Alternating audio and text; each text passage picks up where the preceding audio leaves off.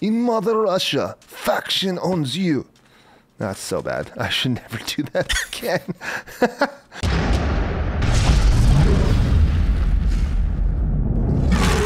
What's up, heroes? Hazard back again with a brand new series for you guys.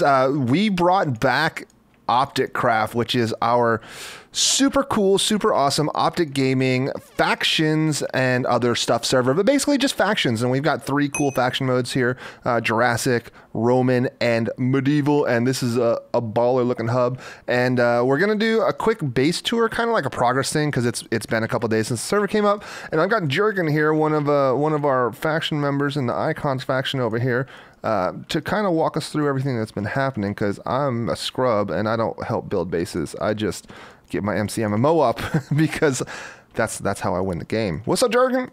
Hey, how you doing? All right, let's. Hey, how you doing? That's it. That's it. You want to plug anything? I mean, does anyone remember Jurgen? He was if you remember this cool little COD team at one point. What were they called? Impact? Didn't they win some championship or something? I think it was called Freako Impact, if I remember correctly. Didn't they win something? I don't know. I don't remember. There was like 3 tournaments in a row in Black Ops 2. Yeah, but only one of them mattered. It was like the World Championships. Anyway, whatever.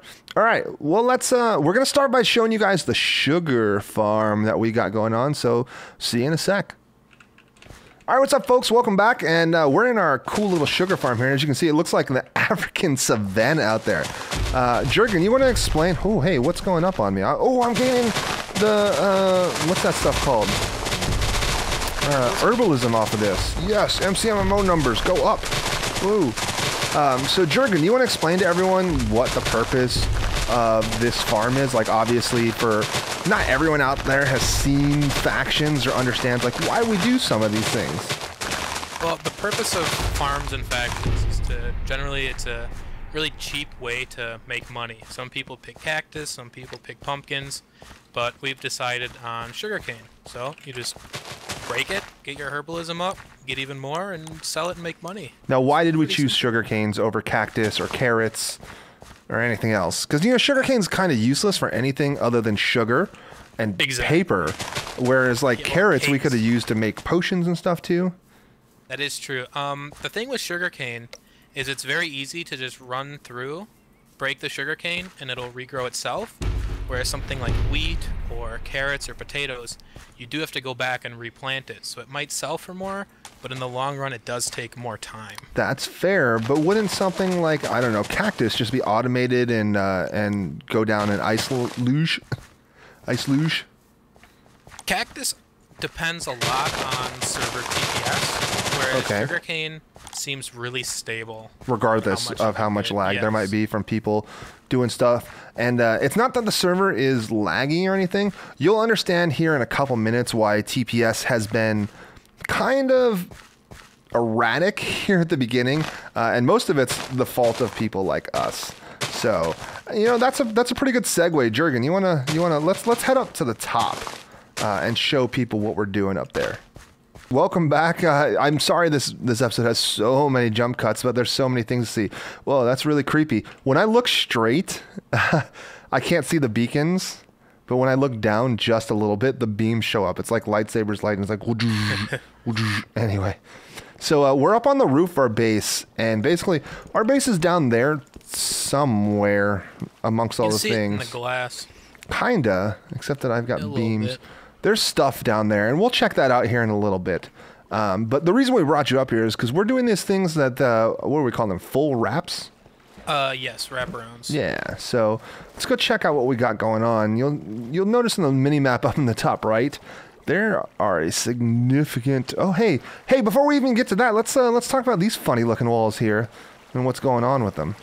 These are called filters. We have 2 sets of full block filters and 1 set of slab filters. Okay. The purpose of filters is to kind of scare away inexperienced cannoners that might not know how to get through them. All right. Let's back up real quick.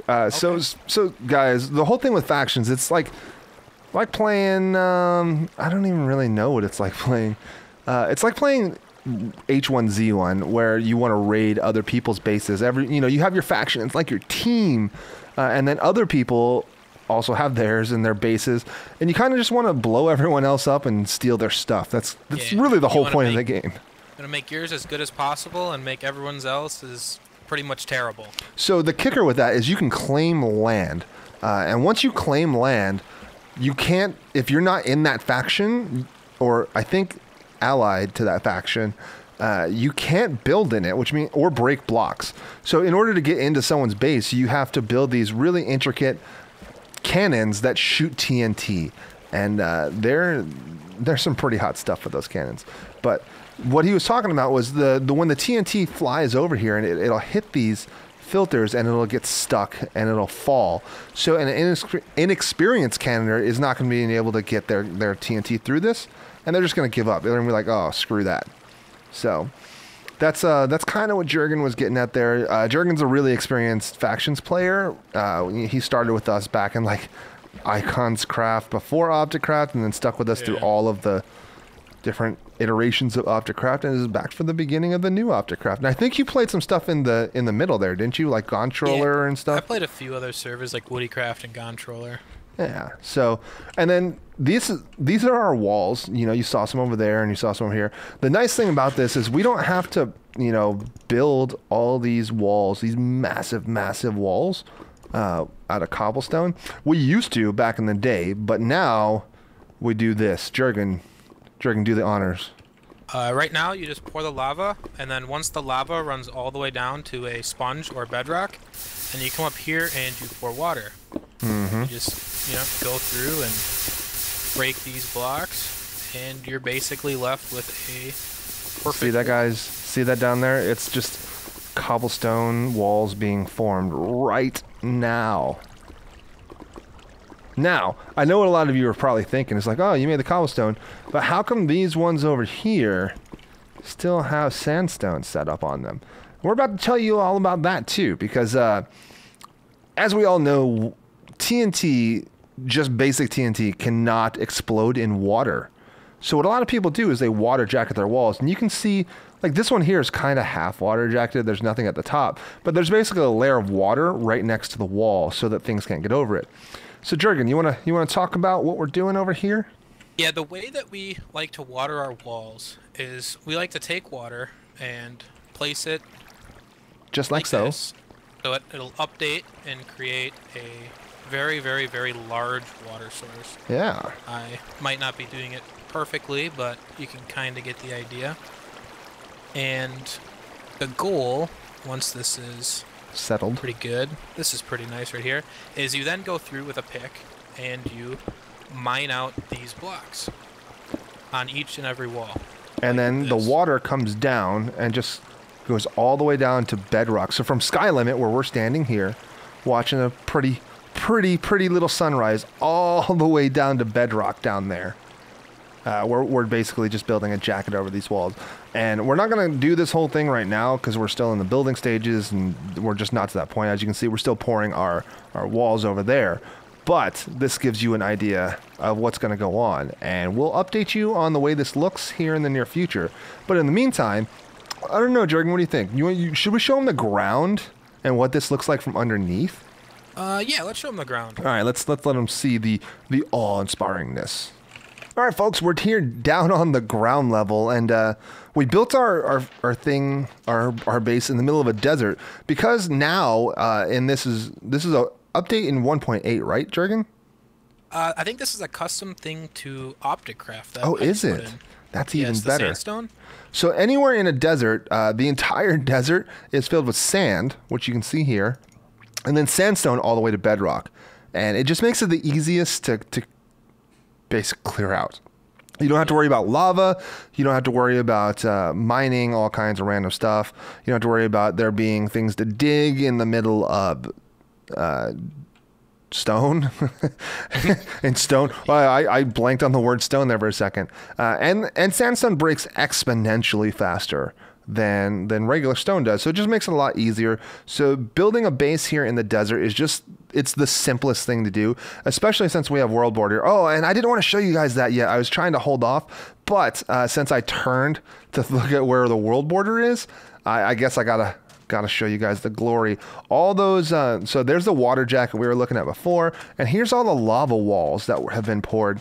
And you'll notice that the lava stops before it hits the sand here, and that's because we have it blocked off with these sponges up here, and it gives us control over like where our walls are. It also lets us have it as a quote-unquote sky base, even though it's not really sky basey. And then over here, what we were just looking at, and I was really hoping that you'd be able to see it. We're basically building the Grand Canyon. You know, like we're not done, and all this underneath us has to get dug out still. But if we look down there, maybe we'll get lucky. There are people currently right now mining that out. And we were able to see them a second ago. Can't see them now. I'm kind of a little bit sad about that. But we have faction members down there right now that are digging that out, and they'll dig this all out. They'll probably dig that a little further. There's some more walls that have to be dug that way and that way. And then one of our sides, or two of our sides, I think, back up into world border. Which way is the world border? We're actually on the opposite side. So it's on the other go on a side. long journey. Let's go on a long journey that way, and you guys can see the scale of our base on our giant journey here, and what we've got going on. Finished a lot of these walls on this other side. Yeah, right there. Underneath with the water and the cobble. And the water jackets on them. You can see the water in between them. The cobble's done, etc., etc. You know, fun times, right? Oh yeah. I can't get over the fact now that, so these right here, these green things that you guys see, it's like a full block. This is dirt, right? It's not just brown anymore. It's dirt. I don't know why it's green, but it trips me out. And if I place that back, it's brown again, but eventually it'll turn to green like it's turning to grass. Anyway, I'm not going to stay here and watch it.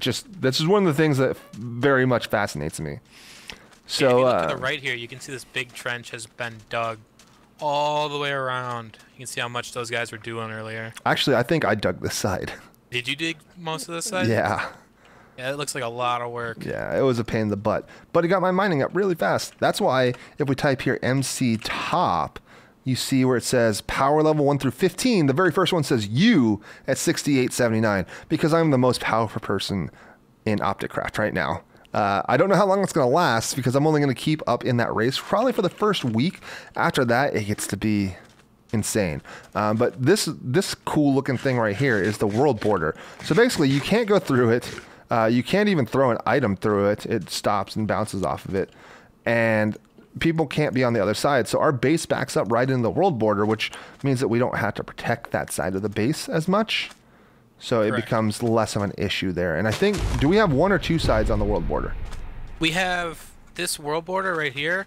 Goes all the way through. So it's only one side on world border, but it saves a lot of work. Yeah, it does. Because each one of these sides, I mean, we're talking countless man hours. Like, each one of these sides is built by, 10 or 15 different people over the course of 10 or 15 hours per side just to get to this point, and that's not even close to done. So this place is going to be insane when it's finished, and if anyone ever breaks into it, I'm going to be so sad, because we're going to have to do this again, and that's like death. It's death in the world of factions when you have to rebuild a base. It's not like it was a couple of years ago when we were like, oh, our base got cannoned, and then we just rebuilt a new base in like a day or two. Dirt hut. Yeah, now it's basically like countries. We're in the Cold War now. We're America, and everyone else is Soviet Russia. In Mother Russia, faction owns you. That's so bad. I should never do that again.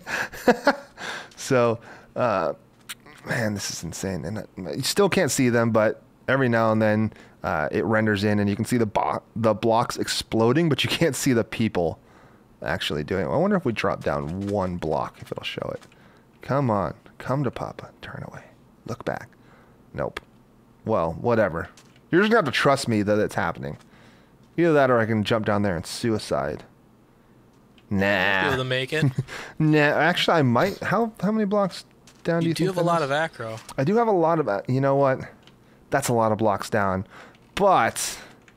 Bonsai. Oh, please. Oh, I lived! Oh, me too. Oh, wow. Oh, let me see one of them. Hey, what's up, Chris? How you doing? How you doing, buddy? What's up, homie? So he was down here. This is probably why they weren't exploding. It looks like he's probably ran to the bathroom or something. So he's just mining this whole thing out, getting a ton of skills for it. I could have sworn when we looked down here earlier there were 2 folks down there, but whatever. Might be someone on the other side. I don't really know. You know what? I don't care that much. Let's go take a look at our training area, and then the F home, because that's fun. Actually, no. Let's go to the sand wall. F warp sand, because I want to show you folks something really cool that Jurgen told me today that I had never thought about in my entire life, ever. All right. So we were standing right above here a few minutes ago when we were talking, and this is amazing. So I'm going to let Jurgen explain to you what exactly is going on here, but this is so cool. I had never thought of this. I wish I had. It's such a cool thing. Okay, take it away, Jurgen. The thing with sand is when there's sand stacked on top of each other, once one sand breaks, all the rest falls. So if someone were to shoot TNT and were to cannon this sand wall over here, and this sand falls, it breaks, the redstone also would break, like this. So now, if you come all the way over here, you will notice that this redstone current is not activated anymore. And this lamp used to be on. This like this one. On.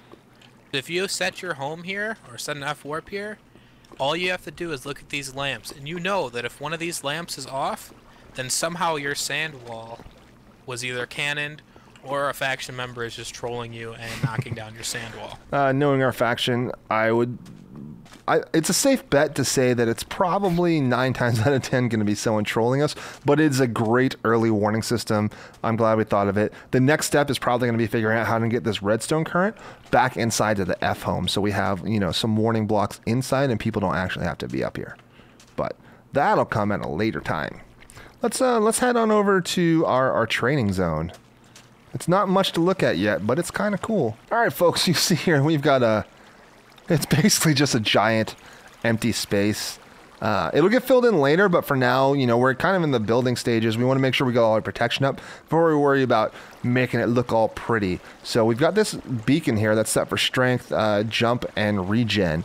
And I know those seem like strange things to have, but we've got this here, which is our handy-dandy, trusty trainer for repair. So basically you stand on this and you see on the left hand side of my screen those numbers there. That's how much durability is left on my TPS is really good right now. That's how much durability is left on my armor that I'm wearing, because I'm in the middle of training repair. So when those get low, you'll with MCMMO repair and the ender chest. So open my ender chest real quick and pull out some diamonds. So like my pants are looking a little low, I can go over here and click on this is an iron block right here, and I can repair them using diamonds on the iron block. It makes my acro skill go, or not acro, repair skill go up, and it also gives you this cool skill called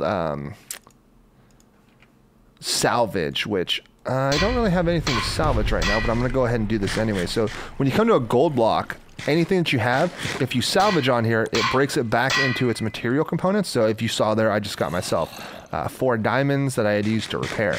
So baller, ender chest. Let's put these bad boys away, and let's talk about what we got in here. You've seen the repair area.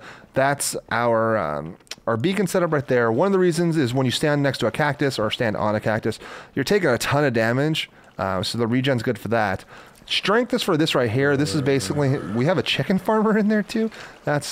And looks like skeleton. So we've got some spawners up there. And why is there lava down here? Is that just the trash can? Yeah, it's just for all the junk that we want. So basically we have mob spawners down there, and you can just sit here and kill the mobs as they come down. Get some gold, some potatoes, some chicken, and some MCMMO.